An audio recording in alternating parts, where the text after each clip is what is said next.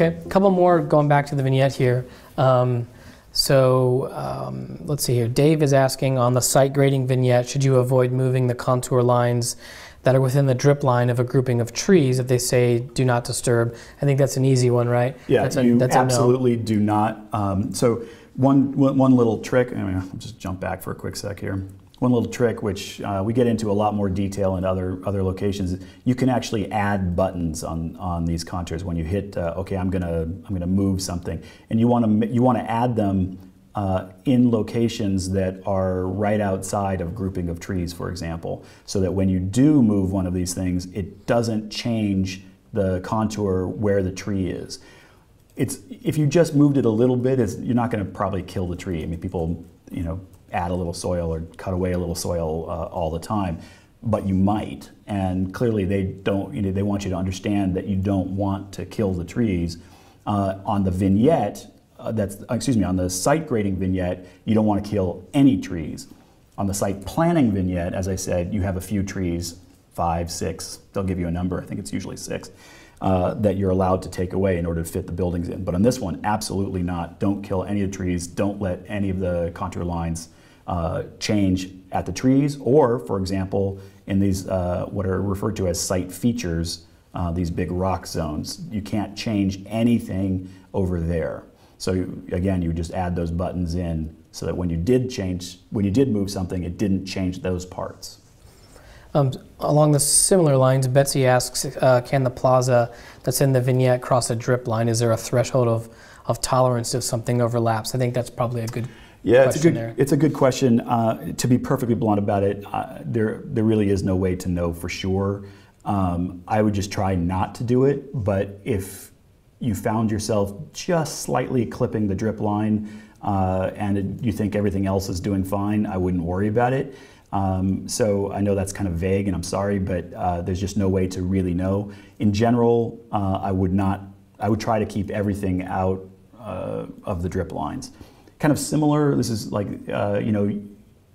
clearly a driveway can cross through to get from the street to the past the building limit line, right? So you can put a driveway in that space, but it doesn't mean you can put a driveway going parallel with it in that space. Like, if you can cross it, but you can't do other things. So again, even though you could do it, I would try very hard not to do it and keep it as simple and straightforward as you can, because you just don't know exactly how they're going to look at it from the computer that's grading you on it.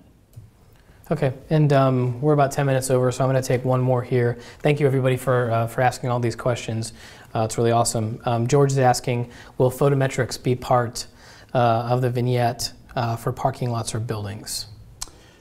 Not on the vignette. Under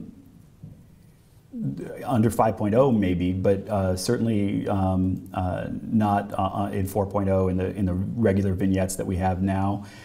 There'll be the sort of calculations, the kind of level of detail that you have to go to is really pretty kind of rough justice. You're really talking about how many feet away is the building, how is the parking lot believable in terms of its size, and trust me, that's plenty. The site planning is actually pretty tough. It's not that it's complicated, it's not that it's hard to do, it's just, it's weirdly worded. There's a lot of odd elements. You have, trees and plazas, and you're trying to figure out, like, well, is it a restaurant, or is it a court? Is it a shopping mall? Like, you're trying to sort of get a handle on all the different parts. So it's pretty complicated just as a base idea. And so the gist of the specifics are actually very simple, and they've been specifically simplified in order to not make it difficult to do. All right, good deal. Well, thank you, Mike, and thanks to all of you who've tuned in and who have submitted your questions today. Great questions, everybody. Thanks. Yeah. So if you'd like to attend our next A.R.E. live broadcast, where we'll be discussing the transition from A.R.E. 4 to A.R.E. 5, visit blackspectacles.com, where you can register on blackspectacles.com/podcast where you can register to attend. I think that's going to be a really interesting one, so I'm looking forward to that. Yeah. We're actually going to DC in about 2 weeks to get the full download from NCARB, so we're going to be, our heads are going to be full of more information than we ever wanted to have in our brains about this.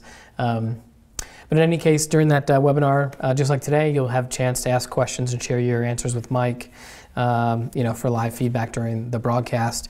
To learn more about our AIA A.R.E. prep curriculum, I assume you know about it.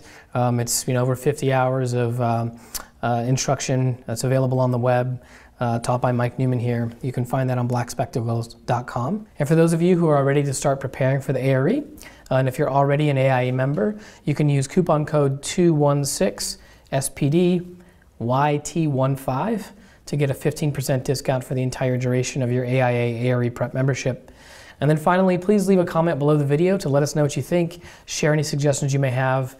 As I always do, I promise we'll read every word that you write and use them to tune our next episodes. So thanks for watching.